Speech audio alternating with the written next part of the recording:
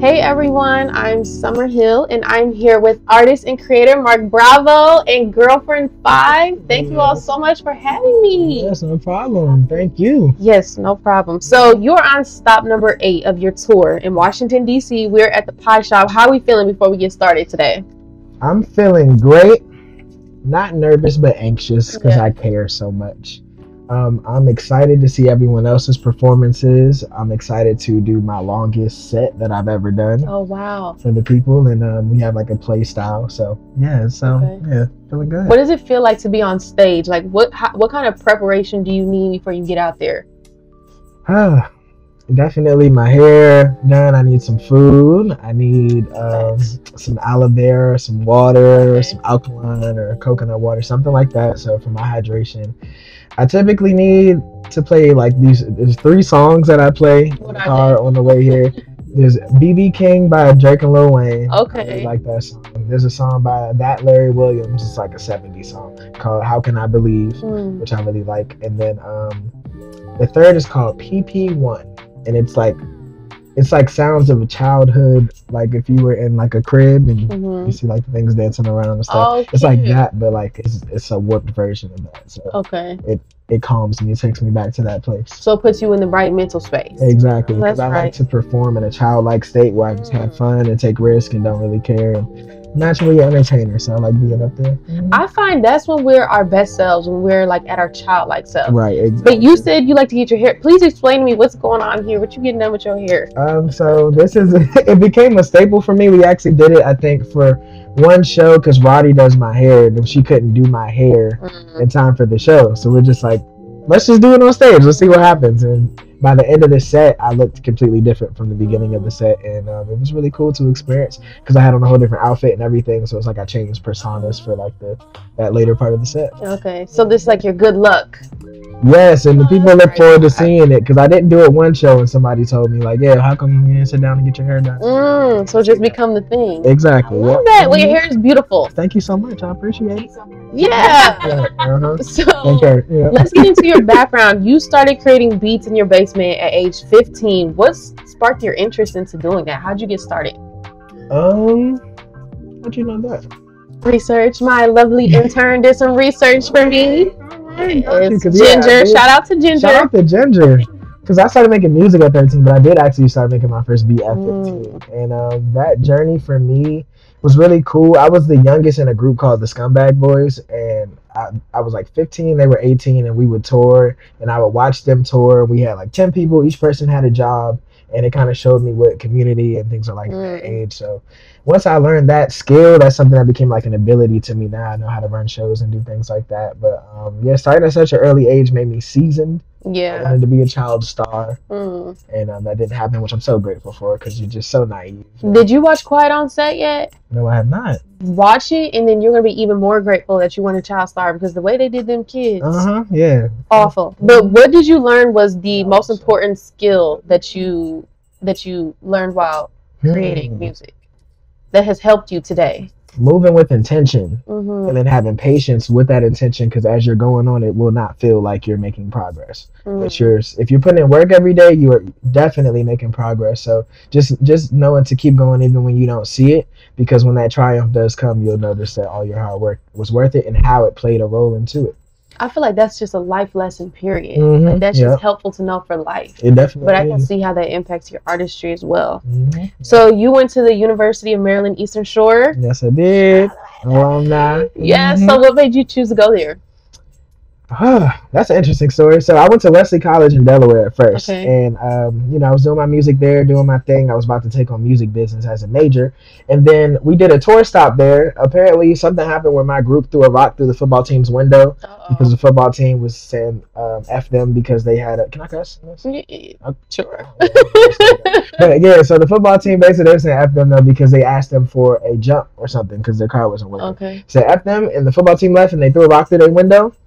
And apparently they're waiting until the last day of school to approach me about it. I wasn't there, but it's my group. So they approached me about it, and I ended up fighting a couple members on the football team. What? And I walked away getting the best of the situation because I am trained. So I was very young. Trained in what? And martial arts, I do Shotokan karate, and I did that till I was 14, and then I started boxing. Wow. How has that, like, because I know learning that is like, it's really for the mental, like obviously for the physical aspect, but also for the mental aspect. How did that? Discipline for sure. And I was like 4 years old performing like a formation in front of like thousands of people at a tournament, and I think that helped me with stage fright and like being able to perform under the big lights. So it helped me with that. It helped me with fear in general. You move a lot better with more confidence when you could probably beat like 90% of the people in the room for sure. Don't you have to like say a disclaimer, like, just so you know I am trained? Or is that well, I mean, you don't have to say it, but they can kind of tell. I was like, with people that are trained, they don't want to fight. It's like, I'm trying to say it, like, you don't want to take it there. And that's what ended up happening at Wesley. And, I handled my business, but then my mom was like, it's a whole football team, and they may not take well that you handled that situation well. So because they already plotted on you the first time, we're going to send you over to another school. And my girlfriend at the time went to UMES. And I was like thinking about what school I wanted to go to. She was like, why not you think about my school? And right. I was like, all right, well. And I went to visit, and I was like, oh, it's lit here. I didn't know how lit it was at UMES. So I was like, you know what? I'm going to come here, and I want to go to an HBCU. So it was perfect for me. Nice. I've never been to Eastern Shore, but I heard it's so beautiful, right on the water. Exactly, yeah. So over there by Ocean City, and there's a lot of hidden gems and national parks and stuff there that you wouldn't know about. Yeah, I used to just drive off campus and discover stuff. And, yeah, it was Check cool. that out. Okay, so you're originally from North Carolina, right? Yes, I am. But raised here?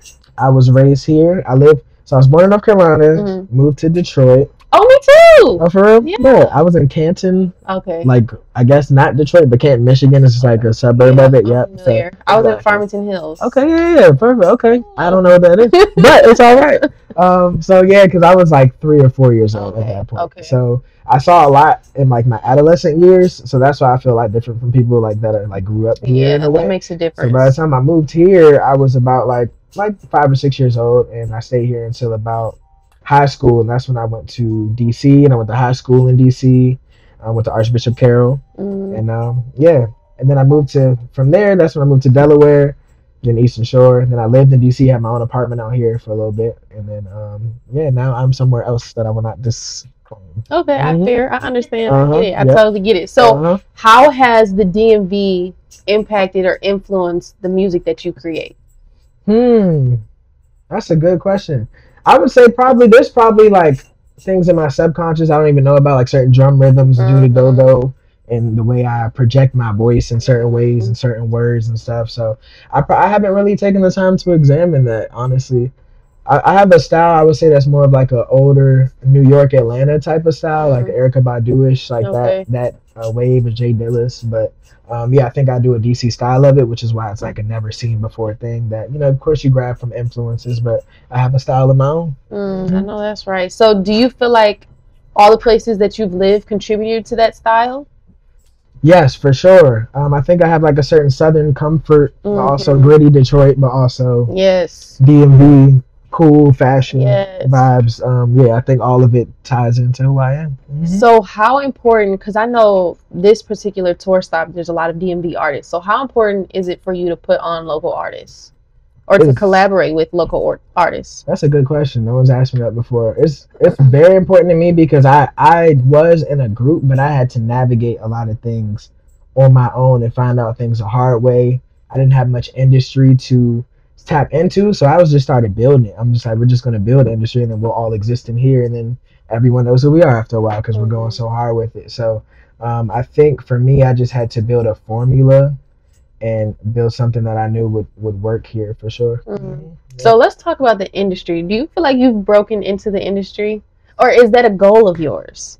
I think I'm creating my own industry, and I think as you do that, then you start to get a lot of looks and eyes from the actual industry because they want to bring you in and add your new ideas, because a lot of people want to exist in the industry that already exists, but me, I want to contribute to the future of where it's going, because people need innovators. They need the things that are going to be popular 5 to 10 years from now, and I think that's the type of wavelength that I'm on. I'm more of like a trendsetter, influencer, as well as an entertainer, but I think I'm more for the longevity of it. So I think that's how I attract a lot of the attention I have, because they're wondering how the hell I did all this independently. Right. Well, speaking of influencers, who are some of the people that you look up to that have influenced you? And I know that You say your mom is a heavy influence on who you are, but some artists. Some artists that influenced me from DMV or just in general? Just in general. Definitely. You can do both. Okay. In general, and then specifically the DMV. Okay. Yeah. So definitely, Erykah Badu to me was like someone that just spoke to my soul when I was just a kid. And it's funny, when I was at her concert, she had like told us like that she was speaking to our generation for that in a way. So that was really dope. Yeah, I would say Erykah and her baby father, Jay Electronica. That's my favorite rapper. Yep. And those are the type of lanes I like to be in. Like Currency's another influence for me. Okay. Like I don't want to be the biggest mega star, but I want to, be able to maintain at a nice mid level to where I'm not too deep into the industry. I can still go to the store, but I can also sell out and pack out like 1,000-person venue whenever I want to go. I can travel overseas, but I'm still human. I still have a life. Still take care of my family. So, but yeah, let me think. Andre 3000. Nas, Jay Dilla for sure. Wale was a big influence too, growing up in the DMV as well. He kind of showed us that it's possible to come up with rap here because everyone was on a go-go wave at that time. So I think that's cool. Chance the Rapper was another one who like came up in the middle of the drill scene. Everyone was Chief Keef and completely different style. G Herbo, yeah, he completely different. Him and Big Menta came and they brought the love wave, the love frequency. So I think that's what influences me because I'm in the love frequency. I think time repeats itself. So I think we're heading into the 70s because we just went through a drill era in a way, and I think in like a civil rights type of era, and I think that's what the 60s represented, and they moved into the 70s, and like I said, time repeats itself. So I think that's where I fit into that love wave. I love that because I'm an old soul, so old school music is my jam. That's my area. But you just mentioned traveling. I know that you're on tour right now, so tell me the best and the worst parts about being on tour. Oh man, I know. As an independent artist, like, so I'm the artist, but I'm also like the marketing manager. I'm also the stage director. Every hat. I'm also the I gotta help with security sometimes. I've had to watch the door of my own show. Oh my god! Like you never know, and it's like for me, I'm that type of like leader. I don't like to say boss. I'm the type of leader that I will set those examples of like, hey bro, I had to do this shit 5 years before anyone heard anything that I was ever doing. Like it's a lot of time that you got to put into it. But the plus side is, when everything comes together and you hear everyone had a great time and they thought your set was amazing and you had all those days of practice. It makes it all worth it. It makes those hard times worth it, and I wouldn't rather do anything else. And yeah, I just love it. I love what I do. I wanted to do this my whole life, and here we are, and it's gonna all pay off. I believe that for you. Yeah, it's already have. I've met all these beautiful people that believe in themselves and believe in my vision as well. So it's dope. It's a dream come true. Like, I've gotten to the point where I've won my parents over and my family. Oh, good. Because they support it. Yep, exactly. That is the dream. That is the lifetime goal. Right yes, it is. Parents on board. So out of your 5 singles on Life is Crazy, which one is most personal to you? It used to be East Side. No. It used to be Tango with the Za. But now it's I Don't Owe You Shit. Okay, how come? Tango with the Za was for me a song that if you battle with addictions or certain things in your life, it's really about self-control. It's like, when you have that delicate dance with something you're addicted to. That's what Tango with the Za stands for. So that was something that I had to overcome, is getting out of my bad habits in order to reach the goals I want to and have that self-discipline. And but I Don't Owe You Shit, as of recent, anyone who's come up in their hometown in a way can relate to this, but as you grow, a lot of people start to feel entitled, or they start to feel jealousy, or they may start to act a little different around you, and they claim you're acting different, but it's just like, bro, I'm the same. They're expecting me to change because I have these accolades. So yeah, I think I Don't Owe You Shit definitely became the most personal to me out of all of them. Okay, so if we think about all 3 of your albums, what do you think is the overall message that you're trying to convey to your listeners? Have fun, take chances, and be yourself while doing it. I love that. That's what it stands for. I love that. Okay, so now let's get into the jewelry, because I'm hearing it, I'm seeing it, it's looking good. Explain this to me, the rings, like everything. Tell me about it. So I'm a light beam, and I like to shine in many ways. I'm an entertainer. I think all entertainers are like narcissists in a way, so they like to be seen. So you call yourself a narcissist? Yeah, I think it's okay to acknowledge certain facts, in a way, because I think we all. Because if you feel like people should come pay money to just have you get on stage and sing some songs, you are a narcissist. But you're delusional to a point where other people believe in it. It's the delusion. Exactly, you right. Have to have that. You do. Yeah, I deserve money to get up here and sing these songs that I wrote in my basement. Yes. Y'all are gonna come pay and see me. Yep. And you're gonna do well. Exactly. Mm-hmm. Yeah. That's exciting. Okay, so are you the freestyle type? When I'm comfortable, like. Are you comfortable right now? Oh, to freestyle? Not before, so.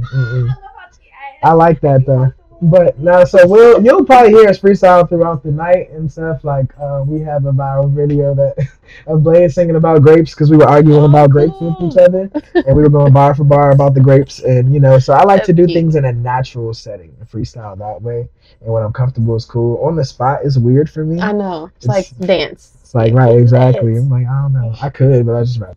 I feel it. I mean, you got to save that creative energy for a few minutes on stage. Yeah, if it was just another day, I'd have. Yeah. For sure. So, okay, I saw you have your music video. Tell me the process for filming that music video. Like, what are the types of things that you're thinking about? What are you highlighting? Was it the Milk music video? Okay. That was a day in the life. That was a tour stop, like that whole day. So we went to get our nails done. We had breakfast. We went to Selena. Shout out to Selena. They gave us 4 or 5 free hotel rooms. Oh no, that's right. For all of the performers, and so we went there and we got ready for the show. We had rehearsal. It showed me being in my hotel room, going out to get my water, stuff like that.